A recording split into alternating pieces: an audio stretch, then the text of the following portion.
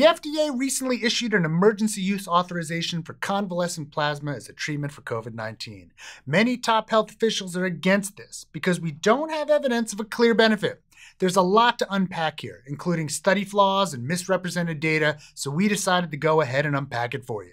That's the topic of this week's Healthcare Triage.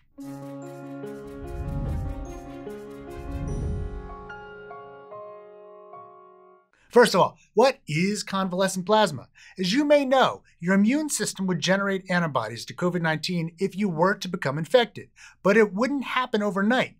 The production of antibodies takes somewhere between 1 and 3 weeks following infection. Once those antibodies are present, they hang out in plasma, the liquid part of your blood. Here they spend their time patrolling for their respective pathogens with the intent to kill them. When you donate plasma, those antibodies can be isolated from it and used to treat other people in the early stages of infection.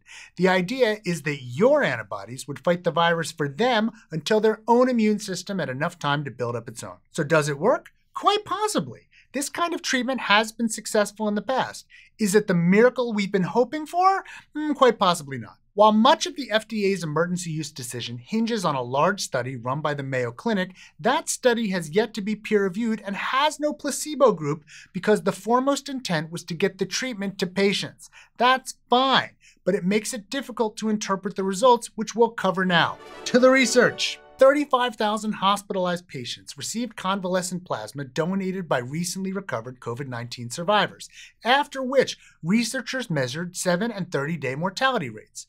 According to the preprint, the 7-day mortality rate in patients transfused within 3 days of diagnosis was 8.7%, whereas the mortality rate in those transfused 4 or more days after diagnosis was 11.9%. At 30 days, those mortality numbers were 21.6% and 26.7%.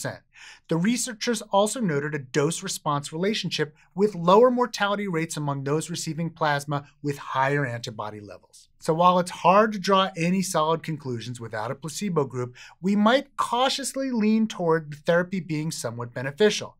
But with no appropriate control to compare things with, we'd reserve judgment until an appropriate trial were conducted. This is clearly distinct from the recent pronouncement of the FDA chief that the therapy would save 35 lives for every 100 people receiving it. While he did eventually walk that back, it's still incredibly disturbing to myself and many other scientists that the difference between absolute risk and relative risk got mixed up at this level in a pandemic where misinformation is rampant and critical public trust is already a little frail. If you've been watching Healthcare Triage for long, you're probably familiar with the relative versus absolute risk lecture. The FDA commissioner was referring to a 35% relative risk reduction, which doesn't represent clinical reality nearly as well as the absolute risk reduction, which was somewhere between 3 and 5%. That's a big difference. It doesn't mean the treatment is worthless, but it does mean that important data were not communicated in an honest and transparent way, something that is always critical, but perhaps more so in a pandemic, possibly impeding public trust even further.